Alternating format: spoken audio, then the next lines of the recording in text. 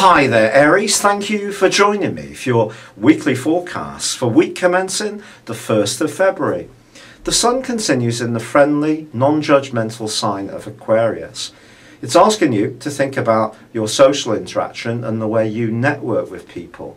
But there's another entirely more passionate set of influences which are still asking you to think about your role in life, the goals you have, your ambitions.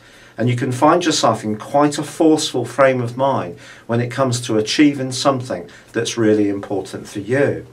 The key is, if you do decide to go for it, what are going to be your tactics and what's going to be the collateral damage in terms of your relationships.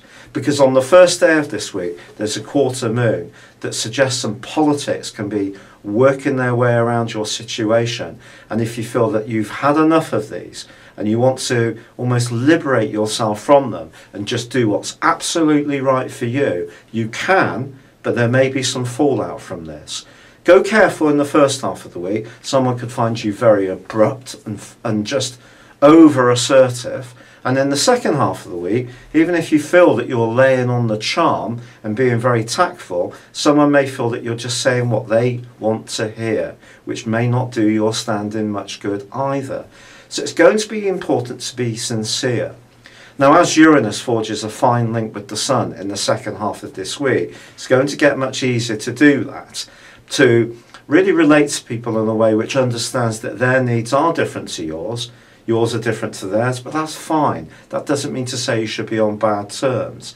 And if you can clear the air in this kind of way, as Jupiter and Mercury combine in the second half of this week, your goals can start to come towards you that much quicker.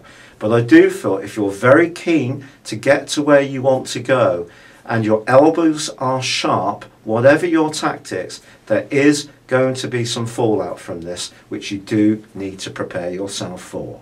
It's been a real pleasure being with you. Thank you for joining me. Good luck and goodbye for now.